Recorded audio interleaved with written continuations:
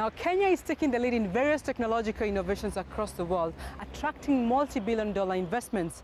Global firm IBM recently launched the first East African Innovation Center in Nairobi.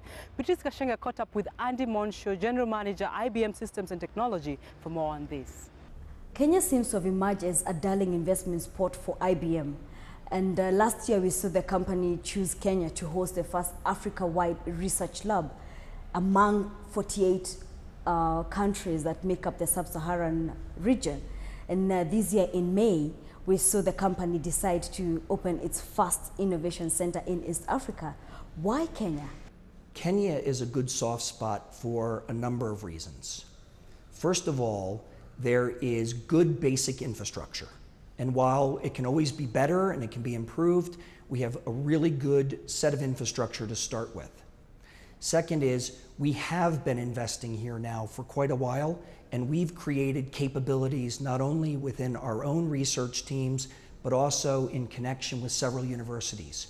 So we have the ability to collaborate with academia and to collaborate with the governments. So we can identify areas where we can bring true value into this local economy. And when IBM looks at an issue, we look to how can we provide value to the local entity. We call it, for example, with governments, smarter cities. And through that, it will create momentum for our company, and it will create momentum for the local economy. What kind of technological solutions do you envision coming out of the recently launched Innovation Center? We're really looking to address local issues that are meaningful to governments. So for example, around smarter cities, where we can look at problems that create economic depression in an area and work on a solution based on technology. Words such as Silicon Valley have been used to describe Kenya because of the cutting-edge innovation that we have seen. But funding still remains a key challenge, especially for startups. How then is IBM, helping unlock some of this capital inflows in this sector? So yes, I've heard the expression Silicon Savannah, and I think it's a great expression. And frankly, I've had the opportunity to go many places in the world. And each place you see innovation. And here you see a lot of innovation, in particularly around mobile.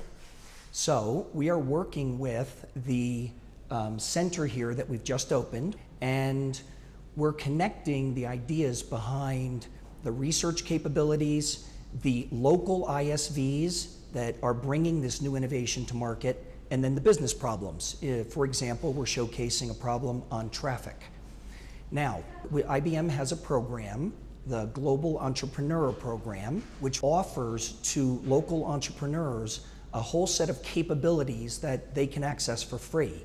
Use of software, tools, and other capabilities that can allow them to innovate very quickly where they might not have had access to the capital or the capabilities. For an entrepreneur who is watching you at this point in time, or an executive of a well-established company, and the question in your mind is, how can this innovation center help my business?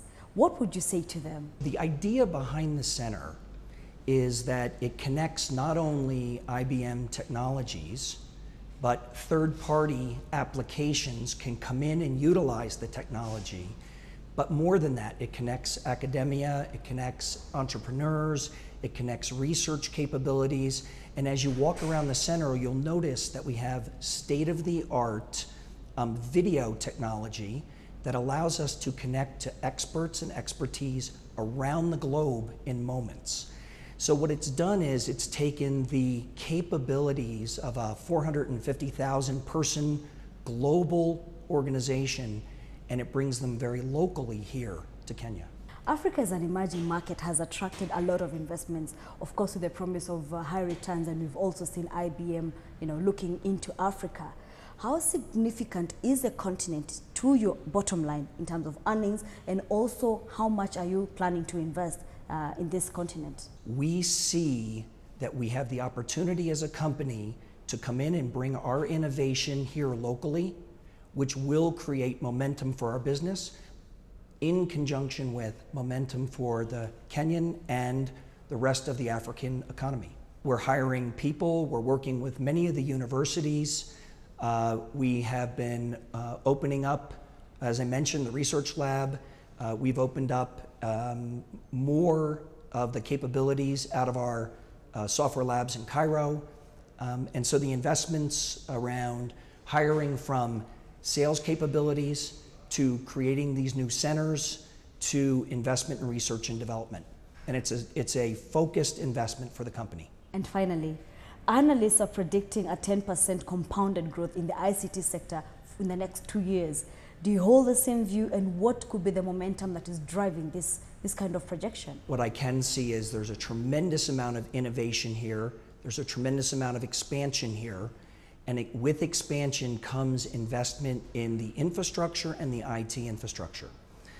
One of the reasons that this is a perfect match for where IBM has been moving is we've developed these expert integrated systems that work very efficiently in areas where power may still be a little bit unstable, electricity is expensive, and clients want to grow really quickly. With this, the investment in the IT infrastructure has to come really from two ways.